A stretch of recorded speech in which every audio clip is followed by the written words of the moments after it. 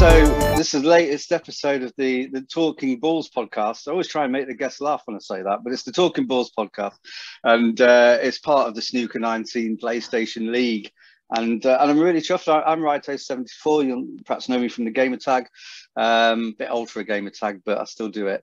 And I've got Oliver Lyons with me today. So a nice name that a lot of people know. And Oliver, just thanks a lot for getting involved with this. Oh, no problem. Thanks for having me. Yeah, great. That's good to see you. I'm just interested to kick us off. Really, it would be just good to know a little bit about how you've chosen snooker, and I think from looking at your social media, you're quite a promising footballer as you were coming up as well, weren't you?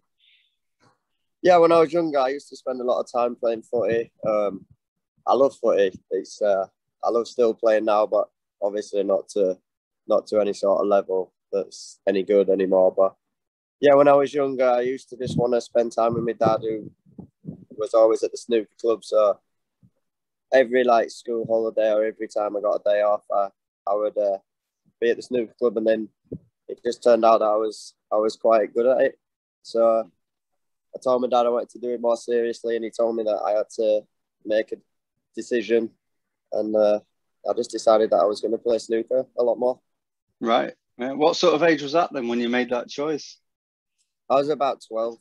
Right. Okay. And then ever since then, I practiced almost every day after school, and yeah, that's how I first got into it, really. Yeah. And I suppose, did you have any mates who? I'm thinking back to when I was at school, and there was only a handful of people even then that I can remember who ever talked about snooker. Was there people around you who were into it? Not really. Not any of my friends that went to school with. I obviously got quite close friends with Sanderson Lamb because we're around the same age, and he was playing here as well at the same time, and yeah, we've been best of friends since we were about 14 now, so it's quite a while. Oh, brilliant! Yeah, have you met a lot on this circuit? In terms of the pro games. Have I met a lot of people? No, have you met kind of mates in the game itself, actually playing against them competitively? Have you had many games against people that you've known outside of the game? Not really, no, Matt. Some of my friends from footy sometimes come down and we have the odd game, but not really. Right. And who are your best mates? Have you got mates on the World Snooker Tour who you consider close mates? Yeah, Judd Trump's probably one of my best mates. Obviously Sanderson, but he's not on tour at the minute. Stephen Hallworth, Matt Selt, just people like that, and my dad, obviously. Got to say, yeah. Yeah. You'd be in trouble, wouldn't you, if you didn't? That comes across really nice. I was trying to not mention your dad, but it seems silly not to, because he's such a significant figure in your life and in your career, and when you look at your social feed, you've been really happy for him, I think, talking about kind of Q Club and going through and getting back on the tour. It sounds like you really made up for him from what you've been putting. But to be honest, last couple of years we've had it quite tough, but who hasn't? Everybody's got problems, but it's just about how you deal with them, isn't it? And I don't think we've dealt with them as well as we could have, and to see him practicing as hard as he still does, and then to get through last week, it really made me emotional, to be honest. And I had a couple of happy tears for him, and he's just my dad in it at the end of the day, and I just want to see him win all the time. So I was proper buzzing last week.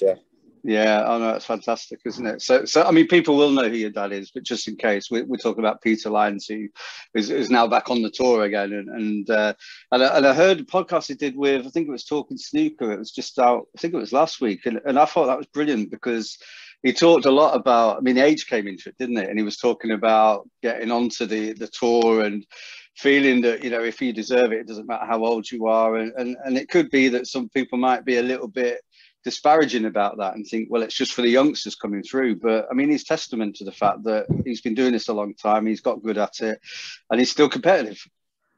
Yeah, he's been pro for 30 years, so he must be doing something all right.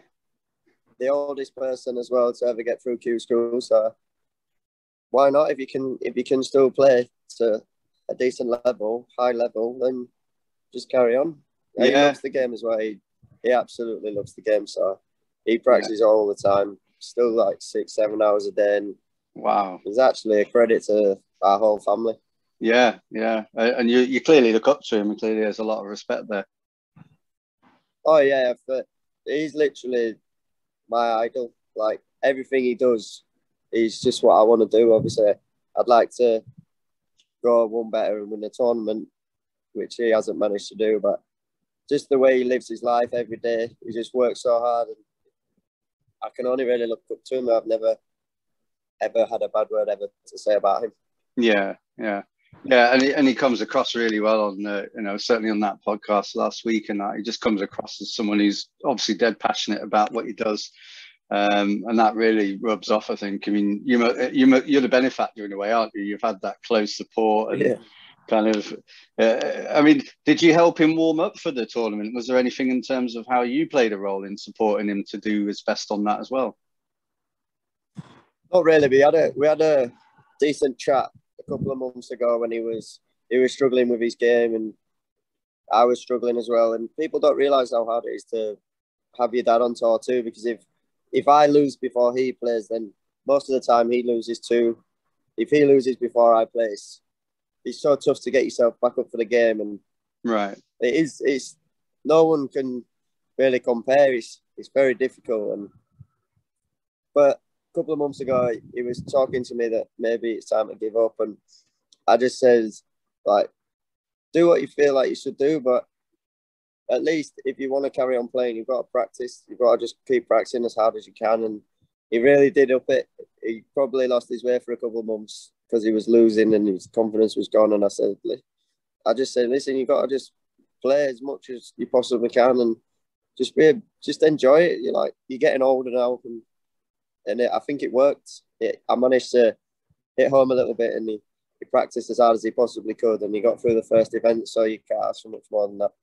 Yeah, yeah, and I don't want to pry, and welcome to kind of give a short answer if you want, but you kind of alluded to it's been a tough time over the last kind of year, 18 months or so. I mean, I don't know if there's anything more you wanted to say about that. They were just the death in the family of my nan and my dad's mum, and we both struggled massively. She was a big character in our lives, and yeah, it was tough at the time, and I think we held on to it, and I don't know, I just couldn't seem to get over it, and then he was trying to help me out, and he lost focus on himself, and right. At the end of the day, he's my dad, and he just tried to make sure that me and my sister was okay, and we all lost that way. Yeah, no, I'm sorry to hear that, Oliver. No, that's it's fine, mate, don't worry. It's hard, isn't it, when it's somebody big in your family? It is, and then COVID hit as well, and then we was just basically sat at home for a year with our own thoughts, and yeah, it's a massive struggle, isn't it? It's not just for me and my dad; it's a massive struggle for everybody. Like sometimes your own thoughts can just do some really bad things to you, can't they? Yeah, definitely. And I guess you haven't had as much of the distraction of being able to get out as much, really, have you? I know that there's still been snooker being played, but it's not been the same, though, is it? No, it hasn't. It's just when you was at tournaments as well, you couldn't really even socialise with anybody because if they tested positive for COVID, like you was out of the tournament as well. You had to then isolate for 2 weeks, and people were just staying away from everybody. So yeah, I hadn't even been out with Judd recently. We used to go out all the time. Is he a good lad to be out with then, is he? Oh yeah, I love him. I do. He's one of my best friends, and he's helped me for years, and I owe him. No, quality. It's nice, isn't it, when somebody at that kind of level can take the time out, and if you build up that friendship as well, it's stuff you don't see really from a fan's point, do you? It's kind of stuff you guys on the tour, you make connections, no doubt. Yeah, people always say like you shouldn't have any friends on tour because you're there to beat everybody. And I haven't got that many friends, but for some reason me and Judd, we just click, and he obviously likes my company and I like his company, and we just became really good friends. Yeah, and I suppose there's something about, and it kind of brings me on something I was going to mention actually about the generation really of snooker players and you know, we kind of had the Gods of Snooker thing on not long ago, and that was taking us back a little bit further into the 80s. And there's something, isn't there, about perhaps where the next generation of stars come from. You've still got people like Judd at the top, and Neil Robertson and Mark Selby, all of those kind of players, John Higgins. You've still got a group there who are around the top end of it. I mean, could you see that coming through in terms of, you know, your generation, really? I mean, how are you hopeful that between yourselves and guys around your age and generation, is there enough people coming through, do you think, that might be able to take over as the new guard, if you like? I actually don't think there is. I'm not sure that there's not enough young people on the tour now. Right. Even myself, I'm 26 next week, so that's not really that young anymore. And I'm probably, apart from the young Chinese lads who are all really good, there ain't many young English people on the tour now. Right. Yeah. There's people like Jack Lazowski, who is probably the next to really take over. He's a little bit younger than Judd, a little bit older than me, like somewhere in the middle. So he's probably the next one. Yeah. Yeah. Why is that? I mean, there's been, I think some people have said it's because of the image of the sport. There might be something about the availability of training facilities. I mean, you're right outside the club now, I guess, aren't you? You've been practicing this morning.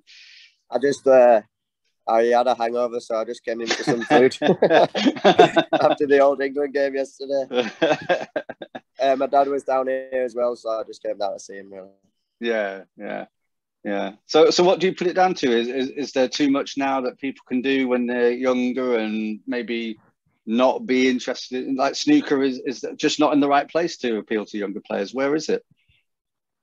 I just don't think it is. I just don't think as a young player now, you don't. I think, there's too many other sports that have really taken the young people, like football. Everybody now wants to play football. Everybody wants to play like golf and things like that. Snooker's a little bit left behind really for the British youngsters, I think. In China, it's massive, isn't it? Snooker? Yeah. That's probably why they'll take over soon. Yeah. And I guess that's the bit, isn't it? In a way, I mean, you can't turn the clock back, but perhaps if your dad wasn't who he was, perhaps you wouldn't have been here now as a snooker player either. No, exactly. I can't imagine that I would probably never even have stepped in a snooker club unless it was to play with my friends, pool, whatever. And so, if it weren't for my dad, I probably wouldn't do it either. No. But I think if you ask most people start because of the parents, don't they? Going down to the snooker club with your dad and things like that. Yeah, definitely. Yeah. There's normally an influence there, isn't there? I don't think many kids kind of come through school and think, oh, what shall I do? I fancy a bit of that snooker. It's just maybe the mid 80s when it was on TV more and there was only like 4 or 5 channels, then maybe. But you can do 1,000,001 things now, can't you, with your time? Yeah, I'm not even sure how to make it more attractive either. I know Judd did that interview, didn't he, about making the game more attractive, but it's tough. You can't just say, oh, we're going to make it more attractive. Like, how do you do that? Yeah, because I think, didn't he mention about almost the way people are dressed for the big tournaments and almost dressing up to go out for an evening meal and then playing a sport? Because I guess the shootout is probably the closest you get to something a bit more modern in a way, don't you? Yeah, I agree with everything Judd's saying, to be fair. It is getting a little bit left behind, like the old-fashioned wise, but it's tough, and it's tough to make the right call on things like this. So it needs quite a few meetings between all the top people and maybe a couple of pros like Judd who can maybe take the game on to the next level. Yeah, definitely, yeah. And let's hope it'll stay popular and can find a way to kind of regenerate that interest. But as you say, it may be, and there's lots of sports like that, aren't they? I mean, I used to be into speedway and things like that, and again, that's and ice hockey in the UK, things like that, which are always seen as minority sports. But they had a time where on the BBC, they were like the main attraction at one time, and it's, as you say, there's just so many attractions, and it has to keep changing to appeal to people. Yeah, of course. And then when you see tournaments like the football that's on at the minute, like, just makes you want to play, I think. I think when you see a tournament that's going on and it's really good, I think it makes you want to give it a go, don't you? Yeah, definitely, yeah. Yeah, and I suppose with football, you can go outside and just put 2 jumpers down and you're in, aren't you? You've got a game. Whereas obviously with snooker, you need to get I mean, you might be able to borrow a cue, but you need to get the equipment. Not many people have a big snooker table in the back garden, or not the back garden, but you know, in an extension or something. You can't just walk off and go, I'm going to go and play competitive snooker now. It's just not quite as simple. No, it takes a lot of effort. Like, I've got a good friend that plays rugby league he's pro, and he was telling me when he was younger, all he needed was a pair of boots. Yeah. It's literally it. And then went outside on the grass and was just playing all the time. Yeah. So any ideas? So you wonder if there'll be some sort of review. It'd be good to see, you know, I mean, obviously kind of Barry Hearn's like step back a little bit, hasn't he? But whether there's something around people involved at that level might be really starting to think about what needs to happen, because this is all good, isn't it, for a while? But if people lose interest, then you know, it'll be consigned to a moment in time, and that'll be it, which would be sad. Yeah, I just don't know what they're going to do, to be honest. I think if it carries on like this, then we're struggling for the younger British players. Yeah. Well, it's clear what you need to do. I mean, everyone who's in the game now just needs to have kids and grandkids and bring them up to play snooker. Yeah, that's basically what we got to do. Easy as that. Yeah, just keep it going, keep the line going. That'll do it. And we mentioned, so I'm harking back to the game in terms of the Speedway 19. The PlayStation League is the one that's kind of spawned this podcast, if you like. And I know you're into your FIFA, you like your football, and you kind of said before we came into this, you said that you've tried it with the Snooker 19 game, but how did you find it? It wasn't so easy. Oh no, I lost a bit of patience. I didn't have enough time to get good at it. I kept losing and it kept winding me up. It was a tricky game to get at the start. If I didn't play on like beginner or amateur, whatever it was, I couldn't win.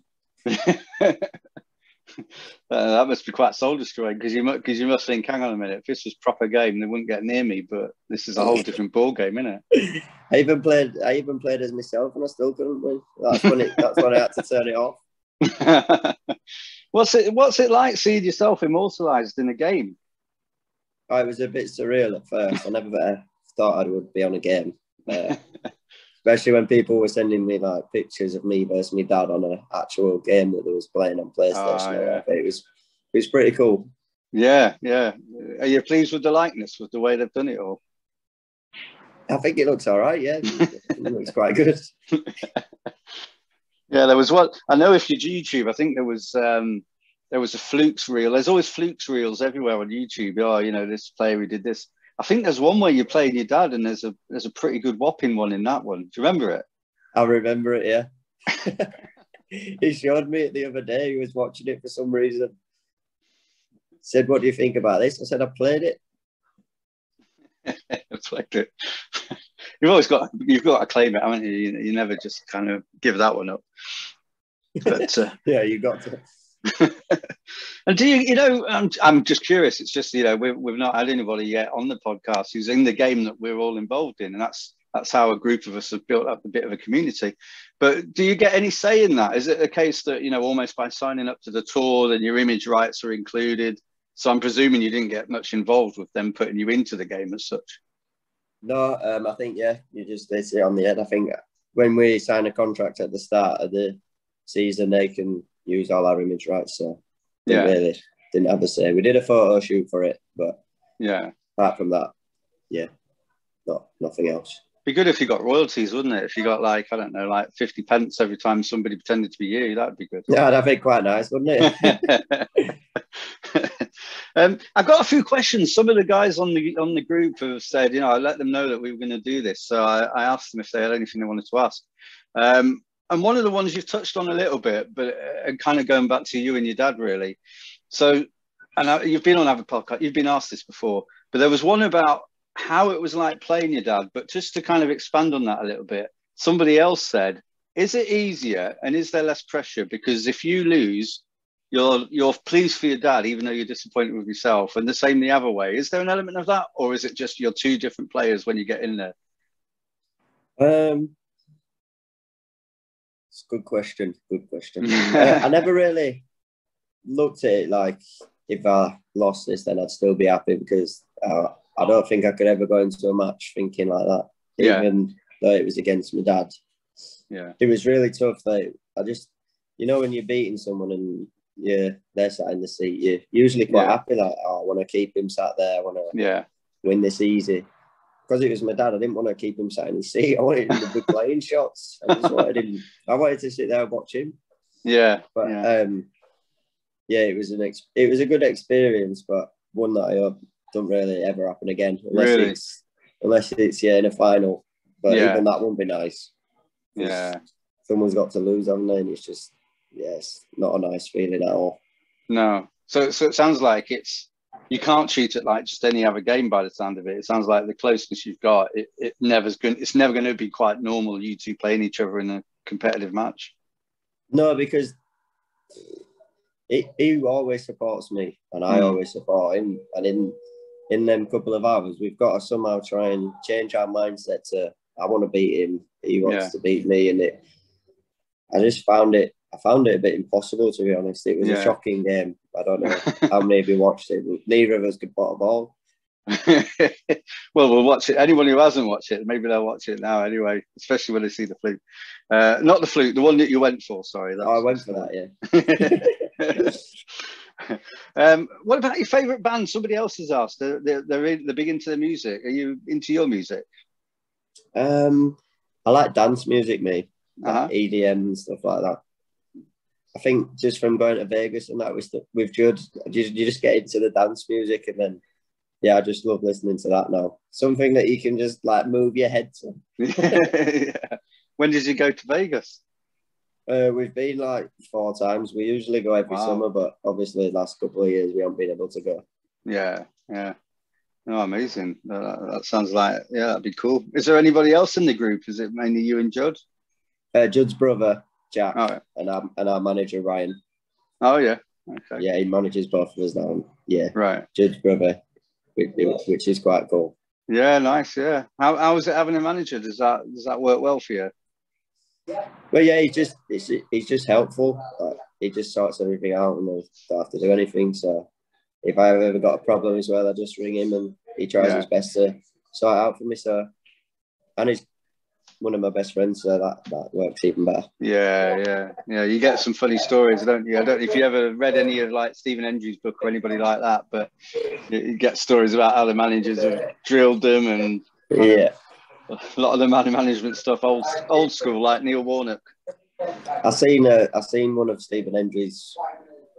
I think it was a while ago, but it's nothing like that.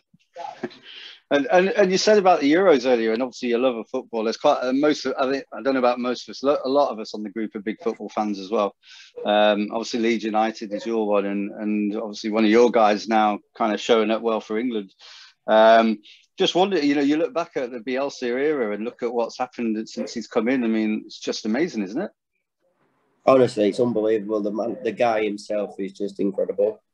The way he's made this team play it's ridiculous. Like, Phillips yesterday was phenomenal, like man of the match, and people were doubting like he shouldn't be playing and things like this, but I've been telling everybody for so long, like he's actually so good, and when he doesn't play, Leeds are never the same. But yesterday everybody saw it. I've seen comments saying I was doubting of this and this, but he really proved everyone wrong. And even just for people like Bamford and Ayling and Harrison to even be mentioned for the England team. Yeah. It's crazy what he's done. He's an unbelievable manager, and I think every Leeds fan would say we're lucky to have him. Yeah. No, I'm a Forest fan. I mean, Bamford started at Forest as a kid, and then I think they sold him to Chelsea because they were desperate for money at that point. But yeah, you just look at it now, and I mean, even coming up from the Championship, you had West Brom and Fulham came up with Leeds, didn't they? But both have gone straight back. And I wondered if the lack of crowds would be a problem for Leeds, because surely that would be one of the things, especially at home. Well, in fact, they bring a big away following, but that doesn't seem to have really held them back. I think we spent like 60, 70 million, but he spent it so wise. He bought an attacking player and 2 centre-backs, and the centre-backs have really been class for us. Yeah. Also, the keeper, the keeper is only 20 or whatever he is. He's really young, but he's just so good. Yeah, no, it's an amazing story, isn't it? And and do you obviously get Rafinha, we only got him for like 17 million. He must be worth 70 now. Well, easy. Yeah, easy. You just got to keep hold of him now, haven't you? Yeah, that's the problem now. If Phillips keeps going the way he is, obviously the big clubs are going to try and get him. But I know he's a Leeds lad, so it's hard, and it's hard to lead Leeds when you're a Leeds lad. Yeah, yeah. Well, he can't go to much bigger clubs, can he? I mean, there are a few in the top kind of group, but I mean, Leeds aren't a little club, are they? I mean, you know, the fan base is incredible, and they've been there and they've been at the top level. No, I know what you mean. Yeah, but it's obviously Champions League, isn't it? Yeah. That's the one that everybody wants to play in, and I think he'll stay for maybe a couple more years, and then hopefully anyway. Yeah, yeah. Oh no, it's great. It's great to see. It's nice to see some teams mixing it up a bit. And I miss him, to be honest, being a Forest fan. And when he came to Forest with Leeds, he'd sit on his little bucket, and I miss that. There's not enough managers sit on buckets. He just drinks coffee as well all game. Crazy. Brilliant. Okay, and let's go back a little bit, just back to yourself. Thinking of the tour now, coming up, and obviously Q Club's finished now, and there must be something about thinking ahead at where the next kind of year's going. I mean, what's your aspirations? What are you hoping to do?